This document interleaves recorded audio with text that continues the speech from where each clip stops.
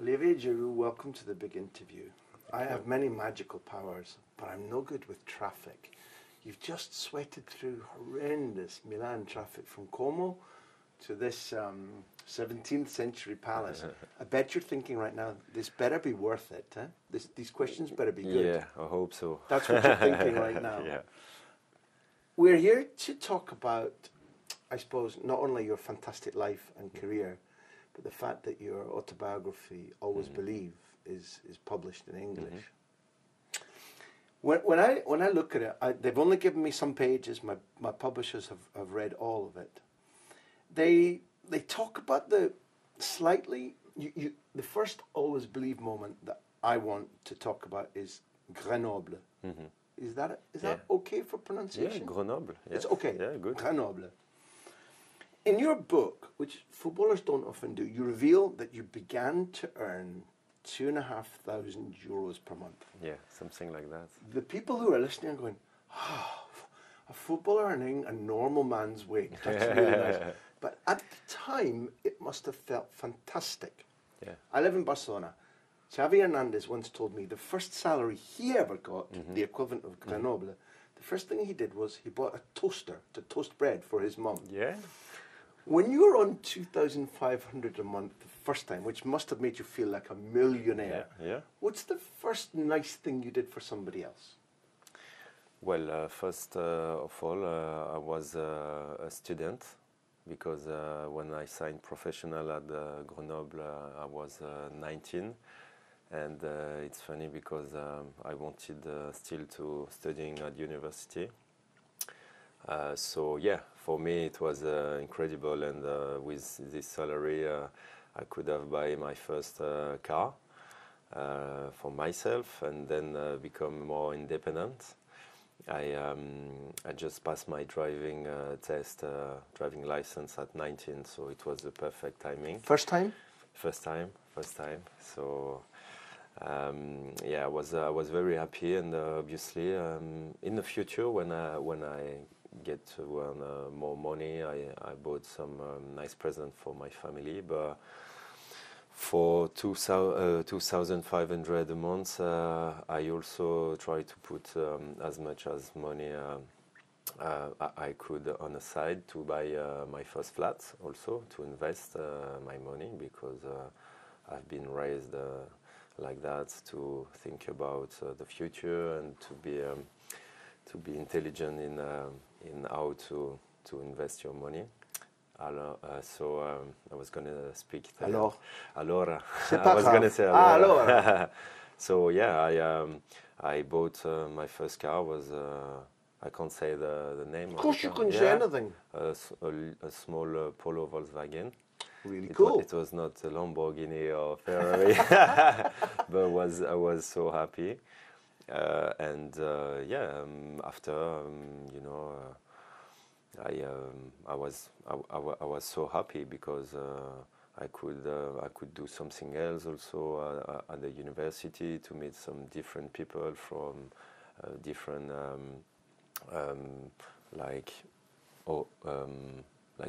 different horizon, you know, like different horizons, different backgrounds. Yeah, that's it. Different types of yes, Montpellier. And to like have an open mind, you know. That was even because here we are, a Frenchman in Italy talking to a Scotsman in Italy, and we can share some words in France. So even back then in Grenoble, finding people of different patterns, different backgrounds was already important to you. Yeah, for me. Why? Yeah, in order to socialize, you know, I mean that's a life, you know, to socialize with people, to meet different people from different background, you know. So you didn't spend any of the money on skiing gear? Well, I was I grew up on ski because I come from the mountains. I was born in Chambéry, and I grew up in Grenoble, so like basically 30 minutes from the skiing station. I miss it so much. That's the first thing I'm going to do after the career. But yeah, I've done a lot of skiing until 15, 16. And after I didn't have time. And also it was a bit risky, you know. in a contract, in my first professional contract. No skiing. Yeah, no, it's... Did football rob France of maybe some Winter Olympic medals? Maybe? Say again? Did football rob France of some Winter Olympic medals? If you didn't become a footballer... Maybe, I don't know. No, I was not as good because, you know, I was going only on holidays, you know, a bit of skiing, enjoying, just like as my second passion, but my first one was definitely football. Always. Always.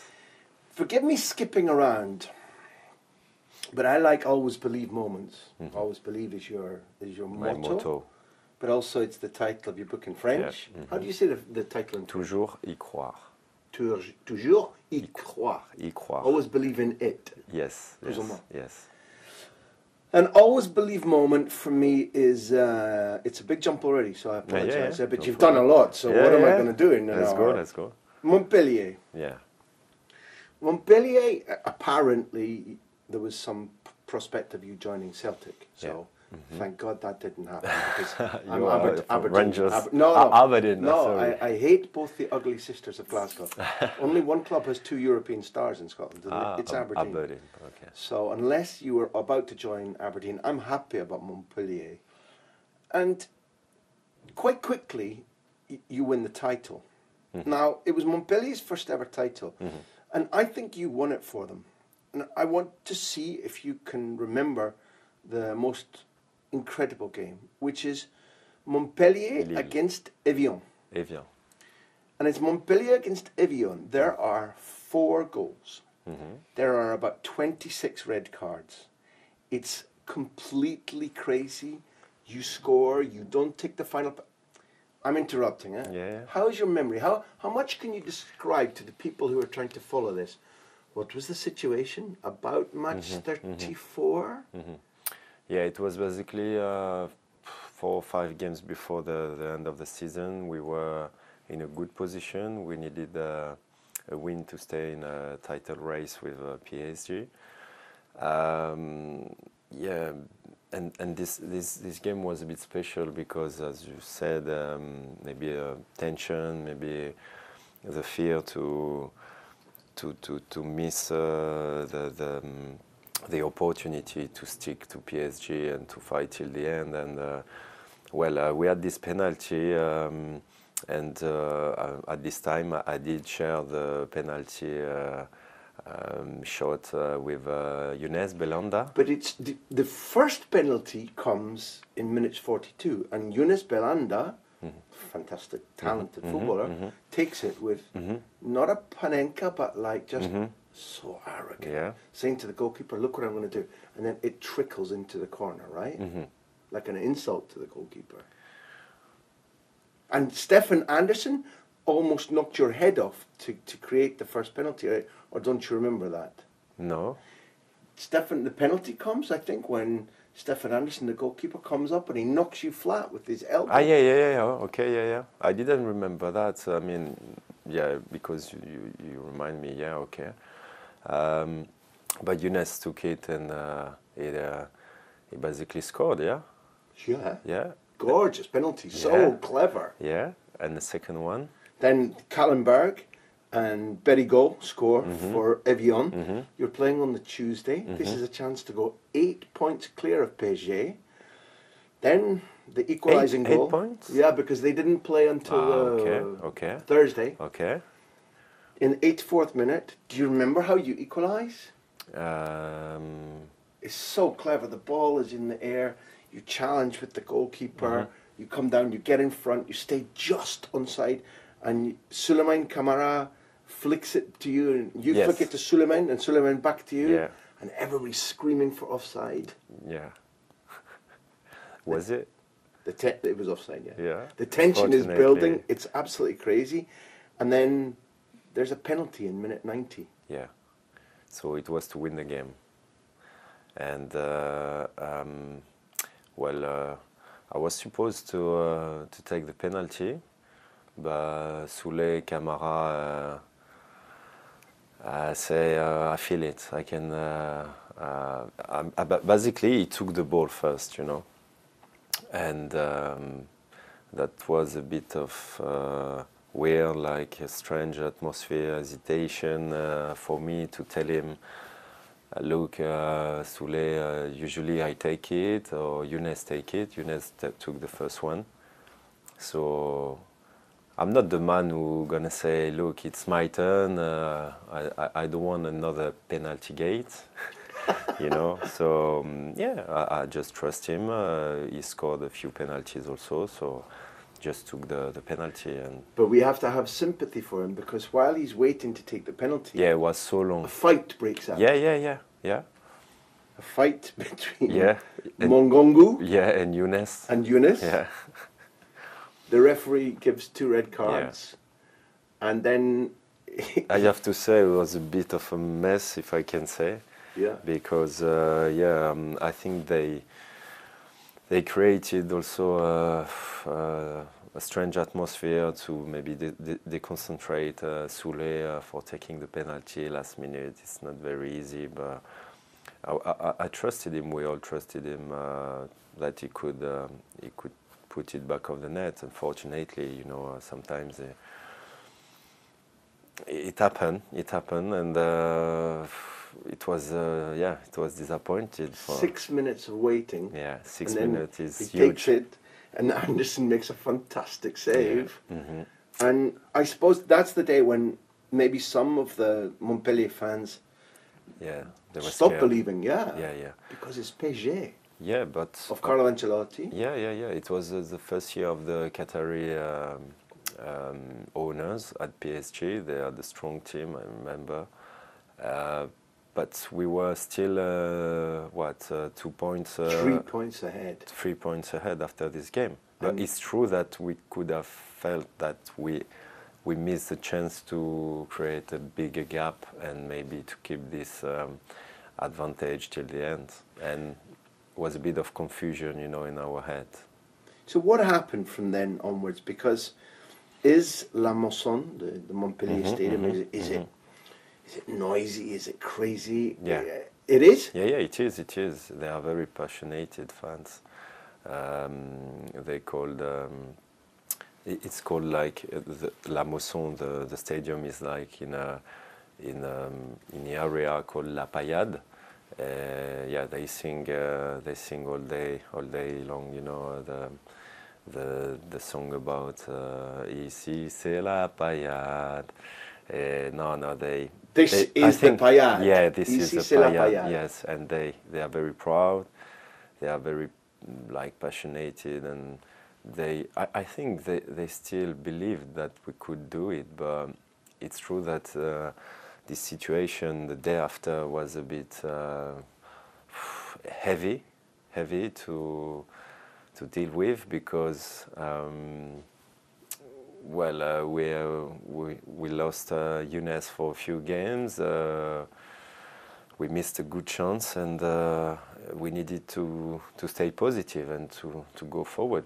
What did you do in your mind then? Because we can spoil it for everybody. Montpellier win in the end. Yeah. It's beautiful because each game you keep the 3-point gap on PSG until the end. Mm-hmm. It means the title is alive until the last day. How did you organize your mind? How did you try to always believe is the theme? Yeah.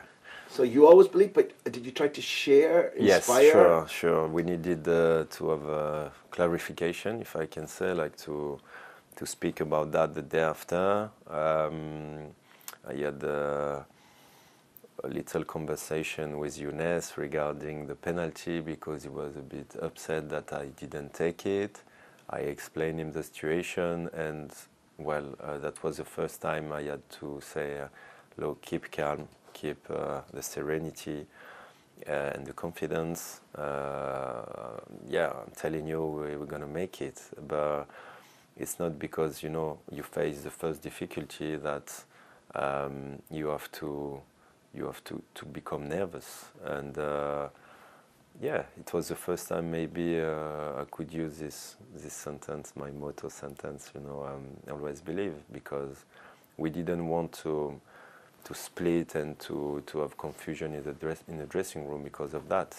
We wanted to stick together and just have compassion, like for Soule, who missed the penalty. what was the atmosphere? And because to win the first title in the history of Montpellier is big. Mad. To do it to keep by keeping PSG with or without Qatari money is fucking gigantic. Yes. So when you're in the street, when you're in the butchers, when you're in the post office, when your wife's friends are talking to her, what the atmosphere must have been a mixture between Electric. hope and fear and disbelief. Yeah, it was a very, very exciting situation. All the fans turned crazy when we won the league. I mean, the most incredible game was the last game at La Mosson in Montpellier against Lille. This one you could have felt the stadium like, wow, I don't know. Like moving. Moving, because it was I almost have goosebumps right now. You know, we just scored. I assist Karim Aitfana at the last minute, and it was the goal of the victory. And it means that the last game away in Auxerre, who played, we didn't play anything because they were already in the League 2. Would be the game for us to become champion, and so we keep that gap, as you said, of 3 points. And I have amazing memories, and all the Montpellier fans I cross in the road, you know, and they remember this game, this moment when I took the ball from the halfway line. I drove it. I was like running towards the goal, but the defender, I was having a duel with the defender, and I was a bit on the side, and I succeed to keep the ball, and after to take a look and just pass it from the outside, the left outside foot to Karim, who did believe, him also, he did believe that I could go until the box, until the goal kick line, and just like flick it to him, and just had to push back of the net, and well, the stadium basically explodes. Who is there for you? Jennifer is there, but not your parents. Well, I don't suppose. yes. My no, Jennifer was there, and obviously all my friends, and yeah, was a big win, big moment, you know. And after that game, I remember also the party in the club, and it was crazy. We were in our head, no disrespect for Auxerre, but we were relieved that because it was a big game. Lille just beat, I think, we draw against at home against 2-3 games before against PSG, and they were doing well also, and well, it was a big game to win. You know, we knew that if we win that game, we would have a big opportunity to win the league. You could never say it then, but in your heart you felt like win against Lille and we're champions. Yes. You couldn't say it then for disrespect. No. Yeah. But that night in the party, you felt like champions. Because if we didn't win it, we're not gonna have our destiny in our hands. I mean, you never know if you draw in Auxerre. Okay, we still had, but if we draw and PSG win, you know, disaster, because all the hope we had the last weeks, the last months, it was crazy. It's good to see you smiling at the memories. It's cool. Yeah. It's nice to have goosebumps afterwards. Yeah. The memories that last when they come back to you, and you're, great feeling. It's beautiful.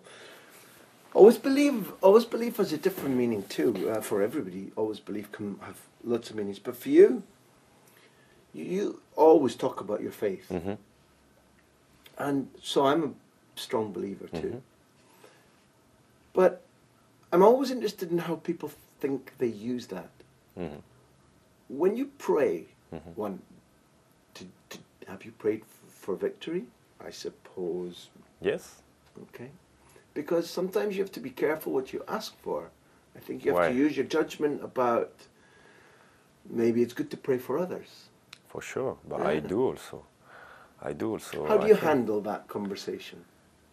I think it has to be very simple to pray. You know, first of all, I did want to put the word believe in the title book because there is this reference to my faith, and also because my career was not un long fleuve tranquille.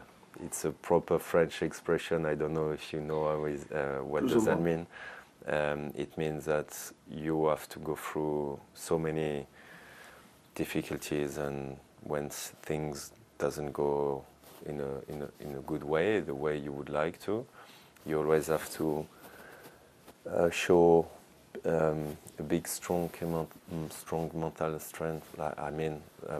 Strong mentality to keep the head up and to be always positive. And obviously, when I talk about my faith, I talk about it because it's important for me to tell that I'm a Christian, that I believe in God, and all the things is done for me, you know, and my family. And I strongly believe that the human people, like they draw their path, okay? They make their path, but that's the Lord who set the pace, okay? And for me, I believe in destiny, and I believe that I was like God planned for me to become a professional football player, and that's why, you know, I'm very thankful about doing what I like every single day, you know, to live from my passion. And when I pray, I just have in my head like four things, like it's act, it's like adoration, confession, thanksgiving, thankful, and supplication. So I always try to think acts. I always try to think about that when I pray, to not forget some stuff. But you can have also very simple prayer, like for example, to ask the Lord to help you to score a goal or to win a game. It can be. I pray every single moment of the journey of the day. I don't have to be in a church to pray. No. I believe if you have a nice relationship with God, and like very natural, very simple, keep it simple and short. You can pray even in a hotel room, in your car, for you, but for the others also. I'm someone very, if I can say, generous, and I always, I'm altruist. Altruist is right. Altruistic. Yeah? Altruistic. You care for the about good of others. Yeah, that's it. And I think in my game also you can see it. I always have been. I like it. Karim would say yes right now after that story, because you gave Karim the lovely altruistic assist for the goal against Lille. And obviously, for me it's very important to pray, not only for you, but the others who needs it, because so many people needs help.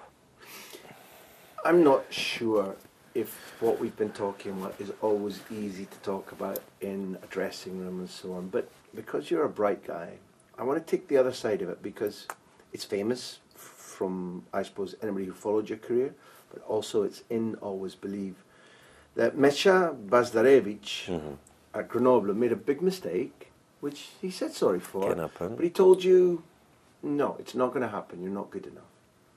And in the book, which people are going to buy and read, there's a very good passage, because 4 years later, you say, in a match between Montpellier, where I'm playing, and Bazdarevich's new club, Sochaux, I get my chance. Raring to go and with fire in my belly, I'm not going to rest until I've proven to him that he made a huge mistake. I power my team to the top of the league table by scoring a hat-trick.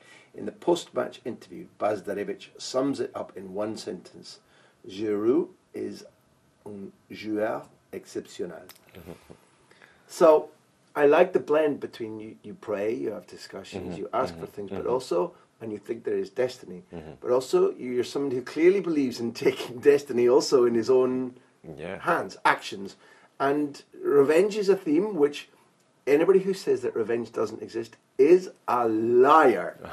But also we're not supposed to think about revenge, yes? So I think this is a complex subject. No, I think it's not about revenge, you know. If I would have think about revenge, I would not be in peace with my mind, with my spirit, you know, and maybe I wouldn't play so well with a hat trick.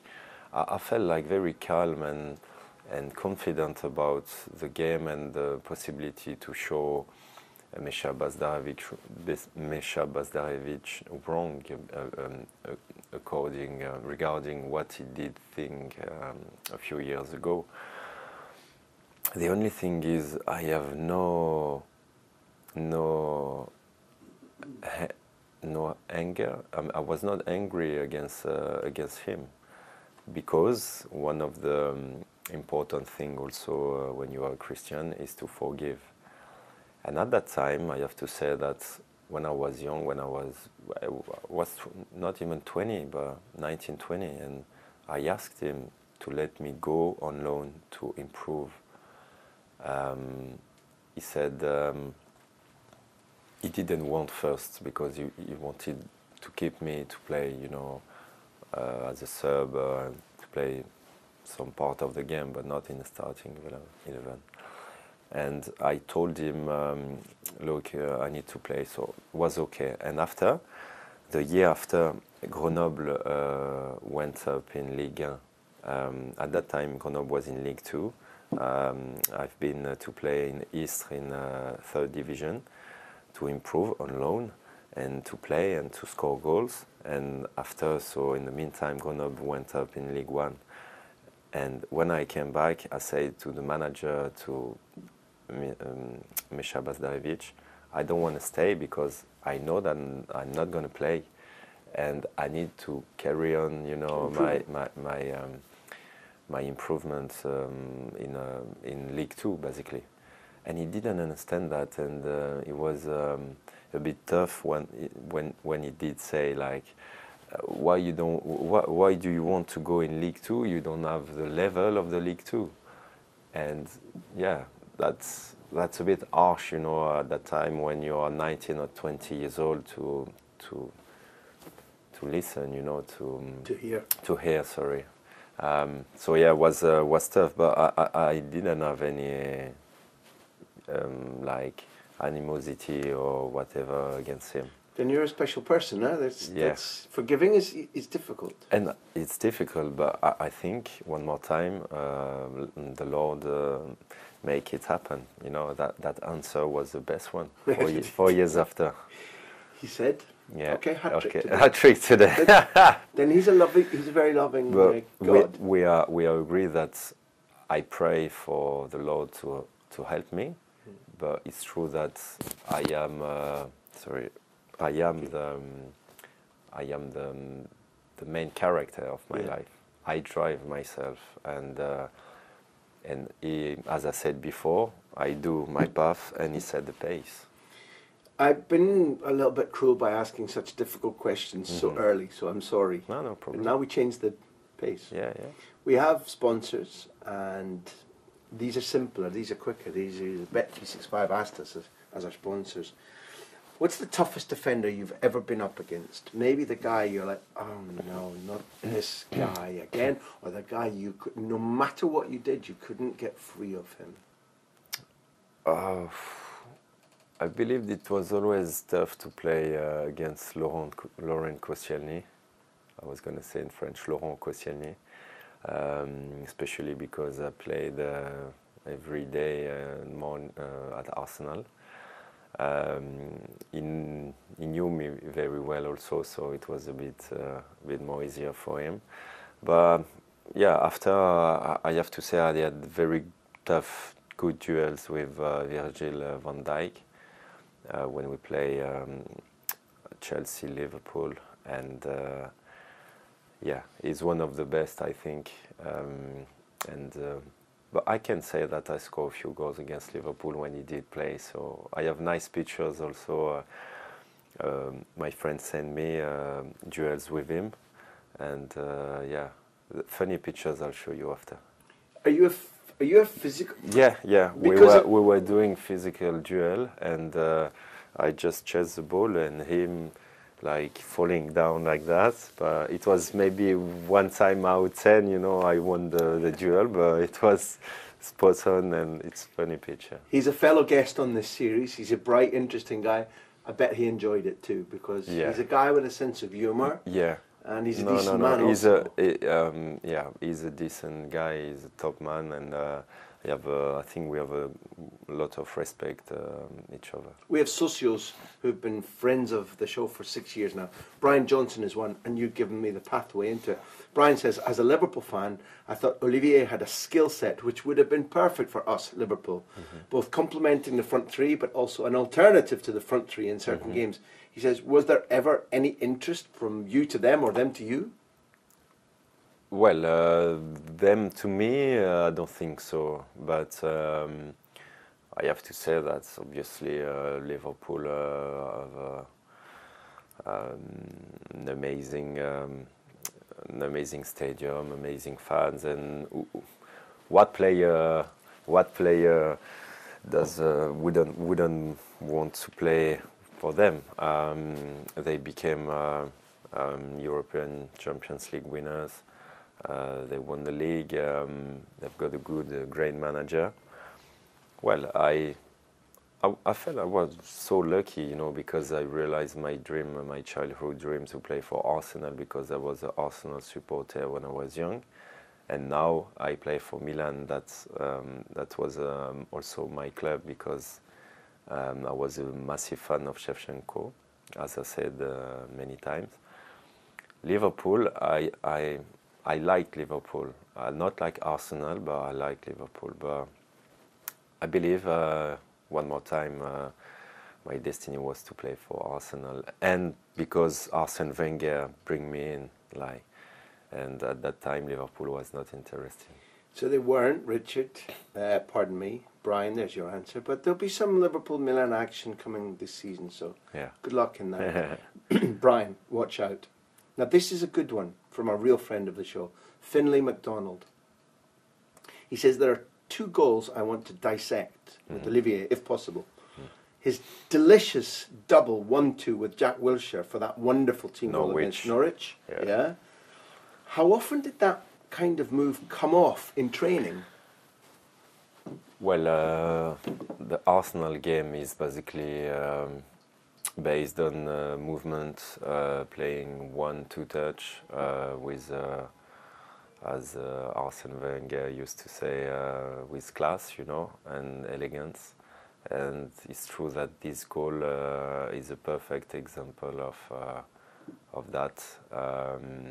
Technically, in the right rhythm, you know, everybody at the right place at the right time, and the finishing also, like ball back of the net from Jack, was so important, because maybe if he didn't score, we wouldn't notice too much his goal. Was delightful to play at that time with players like Santi Cazorla and Jack Wilshere, who are involved also in this goal. Well, it was like basically just like that feeling. If I can say, it was a situation that demanded to play 1 touch, to flick in like from the outside foot 2 times, and well, everything was perfect, and you can see like Norwich players didn't really understand what's going on, you know, and it's very rare, but everything was there, you know, to make it amazing. Is there time to think, particularly in the last touch from you to Jack? Yeah. Or is it no? Total instinct? It's total. Yeah, that's the word I wanted to say. It was just instinct, you know, and it was. Yeah, basically full instinct. Then let me scratch an like itch another now. goal, like another goal. Okay. So Are we talking Finley, about the scorpion? Olivier already knows you inside out. So, okay, Finley said, and it wasn't the question I was going to ask you, but in the so-called scorpion goal, and I'm a Scorpio, so I love scorpion goals. Okay. Did you think? Did you invent? Did you react? I Describe your mind. I did react because the ball was behind me. I had to adapt to the situation. I did invent, obviously, because I was in a position like very unusual.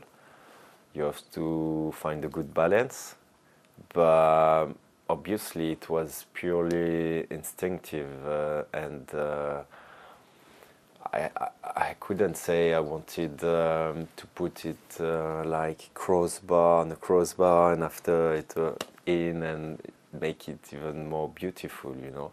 But this goal, I have to say that I had 101% of efficiency of luck, if I can say, because everything is, one more time, perfect. And I felt this night I was touched by God's grace, basically. But also that's I did say it, and it's true. I did mean to do it. After, obviously, I was lucky at the end of the day. But okay, this is where I've come alive. You've made me. I'm Jack Wilshere for you now. Oh. Who is Olivier Giroud? Because when you look at all your goals, and I've maybe seen 60 goals of yours over the last 2 days, and there are moments when you literally believe you can do anything because you're quite tall and reasonable and big physique, but your leap is very good. So sometimes when you go up, you're like you're Gulliver looking at the little people, and you're like, as you go up, I can hear your mind going, "Goodbye, little people." Bang. Sometimes when you shoot, you feel, I don't know if it's conscious or subconscious, but I look at you and it's clear. Sometimes when you shoot, you know, I'm going to the top corner, the goalkeeper is not even going to sniff it. If he touches it, he's going to lose a finger. And then there's the third type. When, fuck me, you finish as if you're Romario or Messi. You fall over and you flick. You put it between your legs. There's a third type of goal where you suddenly go, now I'm an artiste, and it's beautiful. But there are very few strikers that have those three things. Do you accept what I'm saying? Well, I take it, with great pleasure. But analytically, do you accept what I mean? Yeah, I understand. There's a few goals. There are a few goals I scored that I'm very proud of, because in the execution, you have to go fast, you have to go quick because you're in a box. But one of the things which is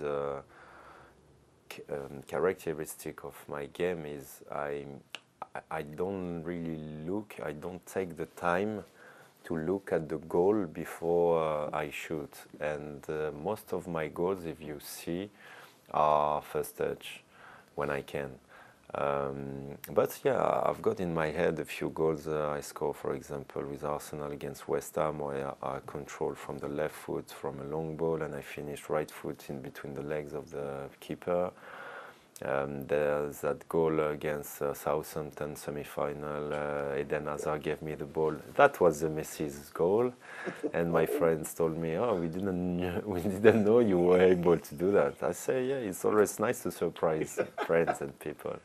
But yeah, it was because it was one more time like instinct. I'm not really often in that position, you know, where I have.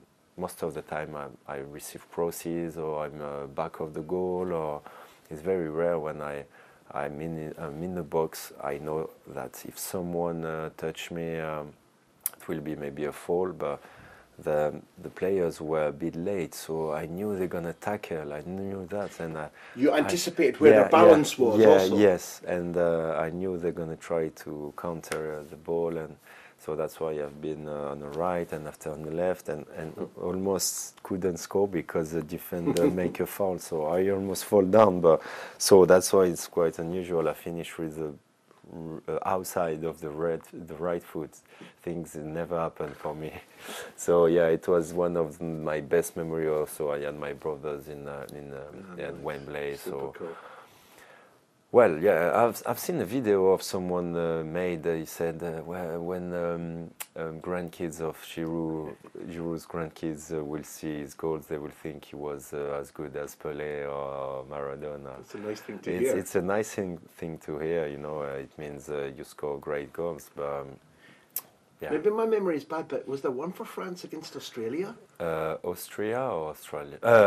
Australia, but one against Sweden also. But the one against Australia was a back pass, cut back, and the goal was there, and I was there, and I found a good balance to just chip it over the keeper. There's no angle, and your balance is wrong. It shouldn't be possible. To put your body like that to counterbalance, if I can say, because I know that I would need to put it over the keeper. This is what I'm getting at. In your head, sometimes there's invention. No, because it's like a laboratory. Ping, ping, ping, ping. At 14 years old, when I won the Coupe de France, if I can say, it was in Clairefontaine, okay, and I had a coach who told me, you have something at your age that other players don't have. It means it is you can see before the others, and okay, I was not the only one. And after I just take it like, okay, it's nice, but and after I just I just use it to finish quicker, you know, to have a better finishing and to just finish well the work of the team as good as I can. You mentioned your brother. I don't know if it's the right thing to talk about Romain, because in Always Believe you... I'm talking about his échec. How do you say échec? Well, you use a phrase, a really troubling phrase, because here I look at you still at 35, maybe you have 5 more years.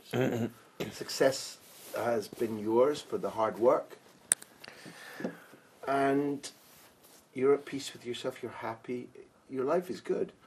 But in the book you say, my brother's failure pursues me like a shadow, holding me back.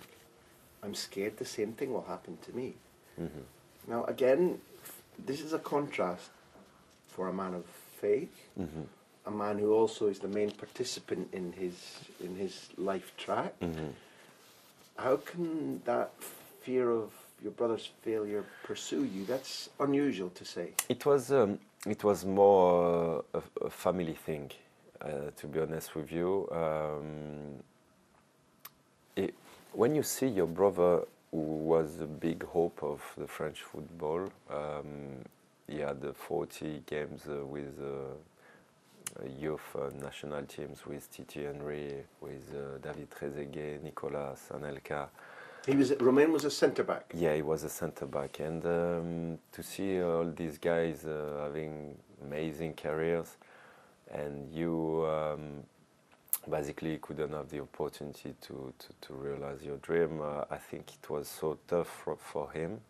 And for me also, when I grew up, it was an example that there is so much cold, but not a lot of players picked up. Like, I mean, to become so much dreams broken, you know. So at that time, when I was 15, Auxerre, so the same team my brothers just started, and that's why it was the same team who wanted to sign me. And my parents said also, you will, if you want to become a football player, but not in that club. So because it was too difficult for them, too painful to. So it becomes almost like an inspiration for you to say, for me, I understand this can happen, yes, but I must work hard, look after myself in order to. And maybe, are you close enough that your success can give him some compensation? Yeah, I'm pretty sure, you know, when obviously he sees me like being successful, he's very proud, and obviously he take it like he's so happy and he's living it with me, you know, and that's my most beautiful you know thing, to make him proud and happy, you know, and I know that for him it's finished, all of these things, and there was a part of his life he didn't even want to watch football anymore, but this is over and now he's enjoying so much with me, my career. You've done a good thing in your life then. You've done a very good thing in your life, I'm sincere. Yeah. If you couldn't give and be altruistic, then you've done a good thing. We finished with three things. Can you please tell us about the legend of the bibs? And particularly the legend of the bibs when you don't get a bib in the first game of the World Cup. Yeah. You handled it with total calm and you were relaxed and you didn't get angry, or No, no, that sorry, was I told some lies there. Yeah, you lie. No, basically it was a tough moment. I have to explain the environment of this first game at the Mondial, at the World Cup. I had an injury here on my head. A big cut. So a big scar, yeah, a big cut, 10 stitches. With Matt Miazga, who at that time was also a Chelsea player. Just signed for Chelsea end of January, but he was on loan. But yeah, the destiny was like that. I just went with him 1 week before the first game of the World Cup, duel with him, and he had maybe 15 staples. Staples, yeah, staples. No, I suppose, yeah. Staples. Wow.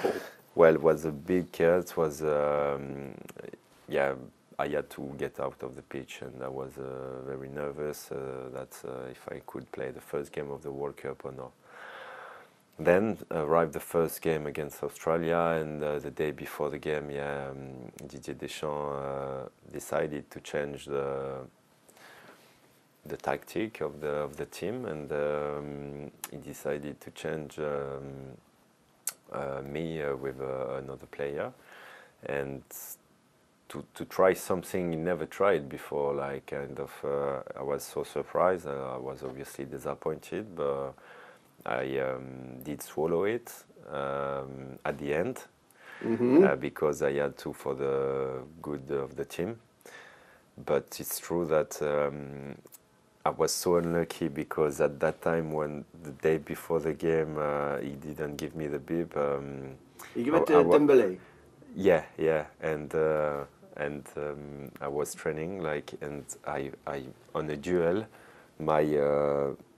my scar, like my stitches, one of the stitches open up, and I have to finish. I had to get out of the training because I was so angry, and also I was bleeding again, and I just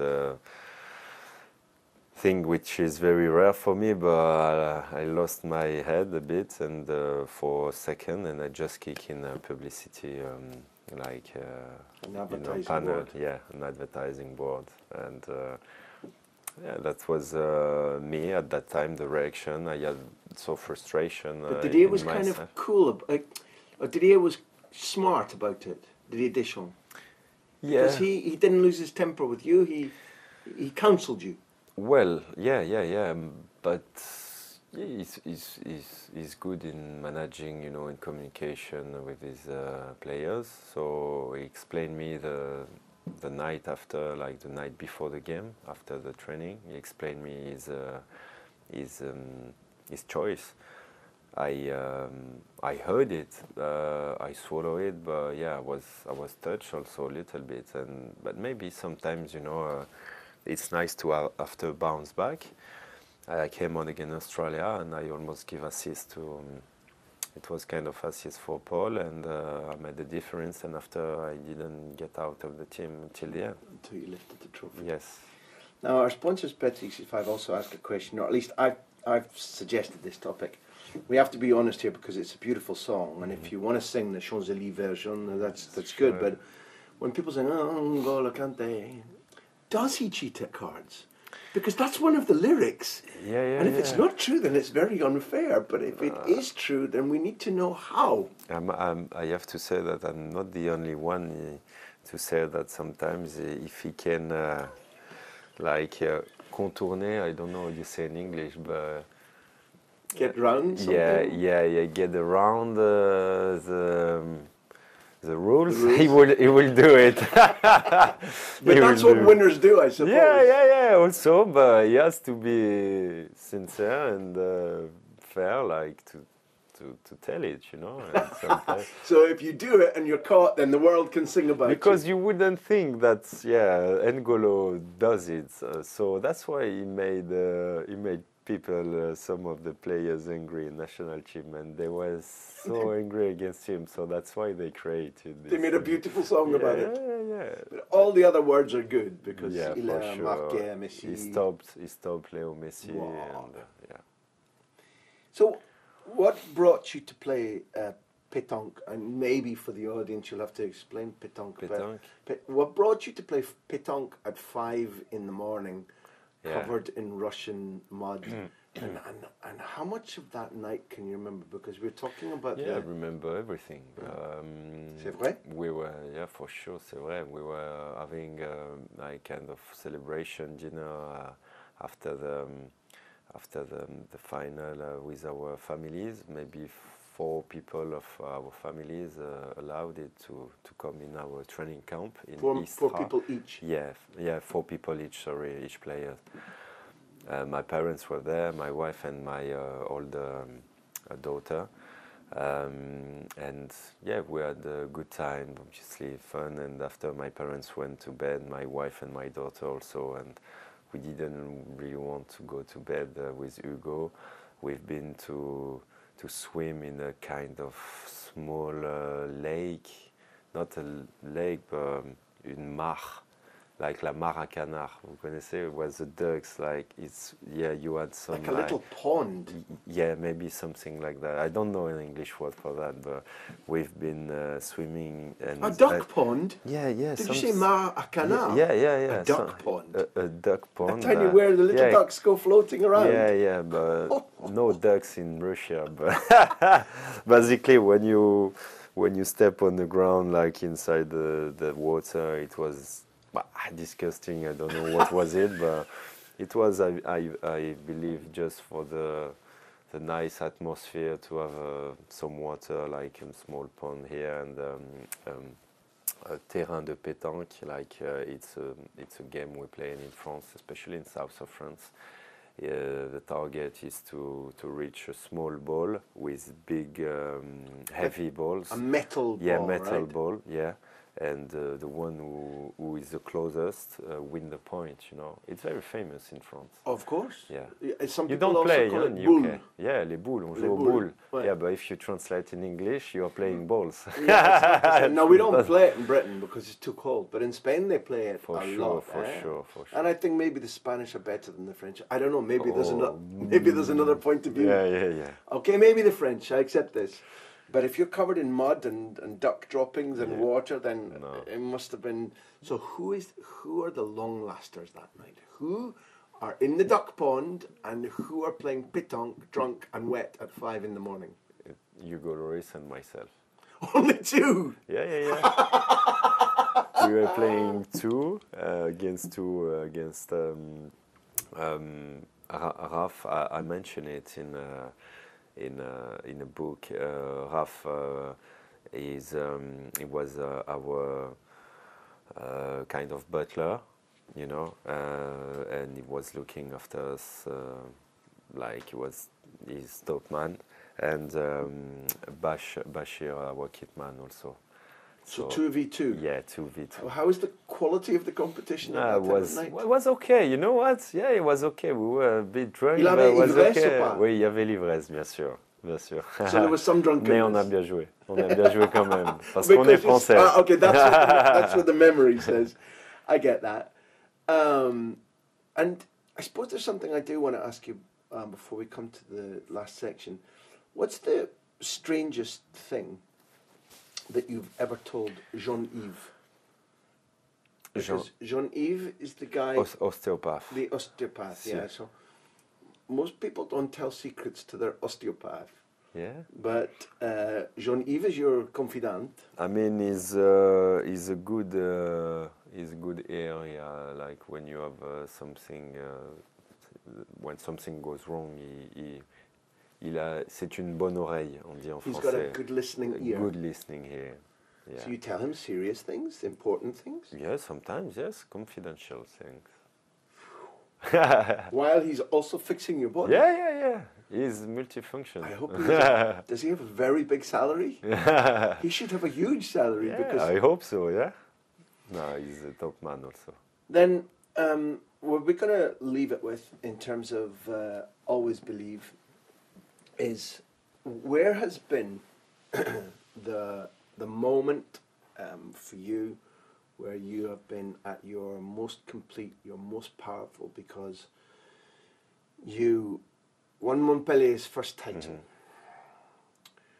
You went to your dream club in Arsenal, played beautifully there with a mixture of Frenchmen, some Spanish, for Germans. one of the great Germans as well. Yeah, the big friendly giant was there. What a great man, now in charge of the academy. Another guest on this series. Okay. For one of the great French coaches. Then when you change sides, you go to the Europa League final and you say, tant pis Arsenal, tant pis. Sorry. Nous avons gagné. And now you're at Milan, where Sheva played, and also with your country, as well as playing well in several tournaments, you've lifted the World Cup. I want to know the moment where Olivier Giroud is at his best, his most powerful, his happiest. Where was it and why? I don't know, but I can say that I feel blessed when you just numerous, like remind me the career I had so far. It's amazing, and I have to say that my best year, my best season was 2016, after just before the Euros Cup, in terms of statistics. But I believe that I was at my best at the World Cup. Because we were so strong collectively that we were very difficult to play against, and you notice that I'm talking about collective because obviously football is a collective thing, and I believe you can't win when you don't have a team cohesion and a big squad of friends, you know, and it's true that in 2018 we did create it. But if I have to tell you what was the best, when did I feel the best, it would be maybe after my career, because after my career I could enjoy what I did achieve in my life, in my career, and I will be for sure very proud of every single thing you just said. Well, I'm glad to have reminded you about them. From now on, even more than before, I will always believe in Olivier Giroud. I'm glad you did believe too. People should know about Pitch Publishing putting out the autobiography of Olivier Giroud. It's a good read. It's about a good guy. It's been nice talking to you about football. I've enjoyed it very much. Really I hope you have a fantastic season with the Rossoneri, maybe even a win over Liverpool. Who knows? Why not? O Scudetto, uno Scudetto. Ah, the Scudetto as well. Sì. Perché no? Nice to have met you. Thank you for sharing the time with the big interview. Thank you. Olivier, merci. Thank you.